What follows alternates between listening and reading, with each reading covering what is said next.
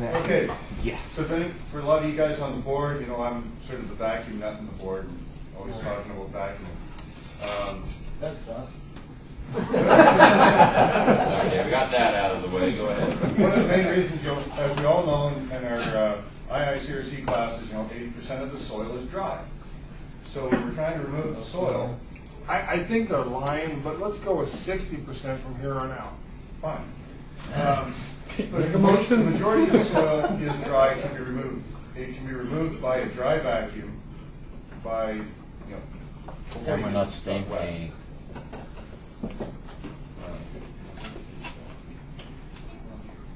That's not working. I was just pressing on your button. Next. The CTI guy was fine with Yeah. Yeah, no.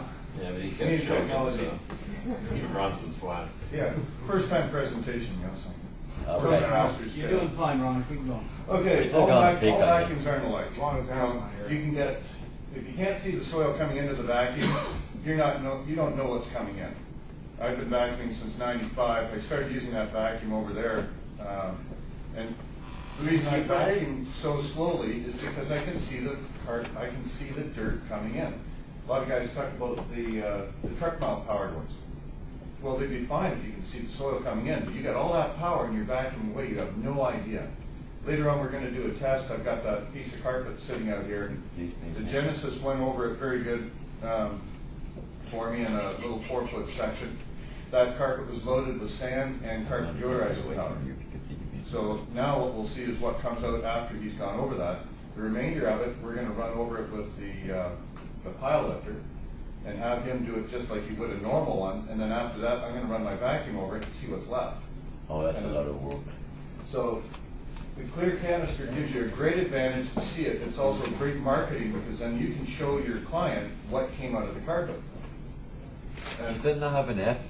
Like, should that not be TMF? There where it goes for a bag or Anyway, TMF? Or you got one of the things you want to be careful of too. You start using this thing, you're going to slow down. A buddy of mine started cleaning with using that vacuum. He asked me to tell his wife why he's now taking so much extra time for cleaning. Thing to watch for, and I've got a second brush in the one later. Check out the brushes that I've got. The brushes will wear down in about 6 months. So when you're on vacuuming, you want to make sure the brushes are changed about every 6 months. Put a new belt on it. Take a new vacuum out of it. what? The filters will plug very fast with very fine soil. Anyone who watched yesterday when I vacuumed up the alkali, the dust that I was getting out was so fine it made talcum powder feel rough. We were too drunk, we didn't see that. Just before you drank something. No excuses. If you have a bag vacuum, empty the sucker by the time it's a third to half. By that time, the top of the bag is filled with all the submicron particles, and you've lost all your airflow anyway.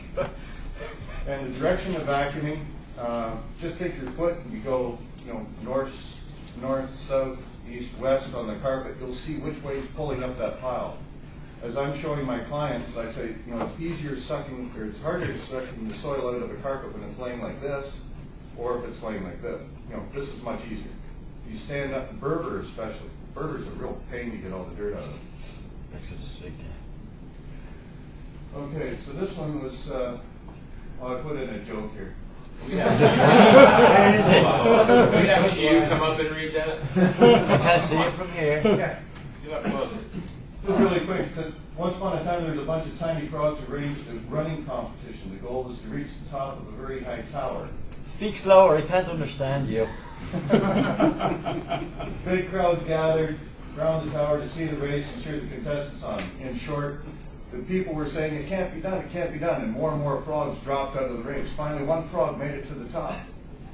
And they interviewed him. What was the frog's name? Jeremiah, hello. Kermit, of course. Okay.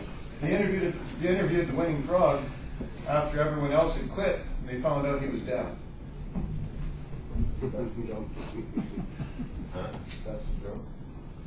Did he have a cochlear Everyone implant? was telling everyone to quit. He couldn't hear. Oh. It's a Hallmark book. They haven't had the morning coffee. Okay, so let's see. Nothing we need to job like that. Must be a north of the border thing, yeah. Remember that SOA thing that came out with all the POS and the DS? The bronze level was 60 to 69%, silver was silver, 70, 79, 80, gold was 80%. And we can hit bronze easily with a vacuum, you know. So you can remove 60% of that soil is gone before you even turn on your truck, Cymex or whatever unit you're using. It's all been said. It's about satisfying, about satisfying customers and creating repeat and referral business. That's what it's all about. But as professionals, we need to go a little bit beyond that. We need to, if we remove the soil, we're going to be cleaning the carpet. We're going to get that repeat and referral business. I got people calling me now because they know I'm more expensive, but they call me because they know I'm going to clean the carpet, not because I'm going to pretend to clean the carpet. If you want to read this, it's more close. Go on the thread. This is actually care of, what's his name again? Jerry Lightcap, aka Whisker, on the board. And there's a post on the board called "For You Non-Free Vacuum Types." And he put on there about on the residential question board from the IICRC, that what are the steps that I can expect a certified professional to take in cleaning my carpet. The main thing is, the goal of the textile cleaner is to remove any unwanted matter that is foreign to the carpet's construction. So if it isn't supposed to be there, get rid of it. Professionals should be using a best rated equipment to remove dry soil in carpets. Textile professionals should be aware of pre-vacuuming sets the whole tone of the job. And I'll let you read through that. Go to the board, go through all this thing. It's put a 2-page listing on it. But one of the main things is, as professionals, we should know where the dirt is in the carpet, where to expect it, and then we can tell the client where to vacuum more often. Because most times they have a vacuum that is insufficient Inferior. to do the job. And it's also a bag vacuum. They have no idea what they're going to pull up. So right in front of the kitchen, as they're walking out of the kitchen onto the carpet, those edges, anywhere you see wood, a hard surface to a carpet, that edge is always loaded with dirt. At the top of stairs, it's always loaded with dirt. The hallway to the bathroom is usually the most dirtiest. Bedrooms, right beside the beds. You get all the dust off people, all the dead dander, dead skin and all that. White Ew. powder just comes right out of there. Ew.